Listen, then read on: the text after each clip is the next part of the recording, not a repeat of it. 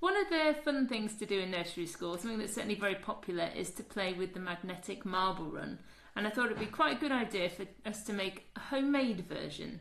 So you're going to need a cereal box, some toilet roll inside tubes, a pencil and a ruler, some sellotape, and marbles or a bead, something that rolls, okay?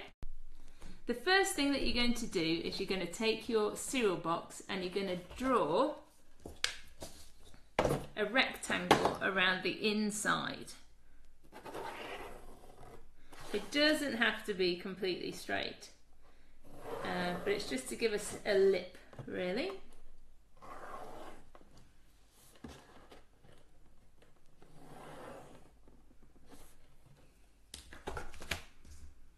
And then we're going to take a pair of scissors and we're going to cut it out.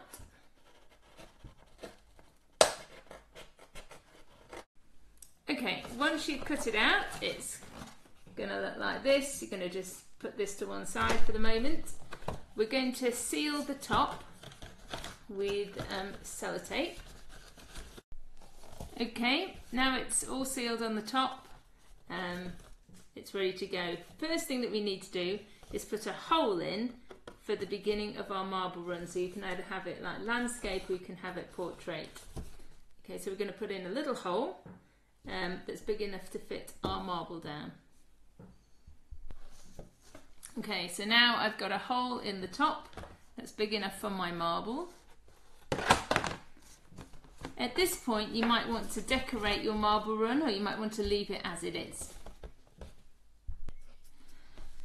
I'm not going to decorate it, I'm going to leave it as it is, and I'm going to start off first of all by adding a tube, and I'm going to stick it onto the top just below where the hole is, so I've got a starting point for my marble run.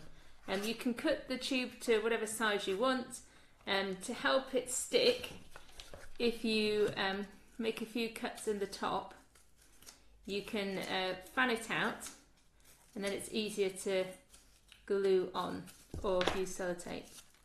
So if you fan it out, you've got something for the sellotape to attach to.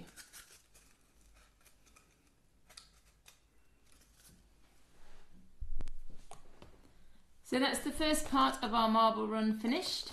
Now we just need to add more tubes to finish off the run. You can leave the tubes intact and put a hole in the top, but it's probably easier to cut it in half, then you're going to get twice as many tubes as well. Okay, so now we've got our finished marble run. You put the marble in on the top. There we go. And you can decorate it, you can add stickers, and it's a nice toy to play with.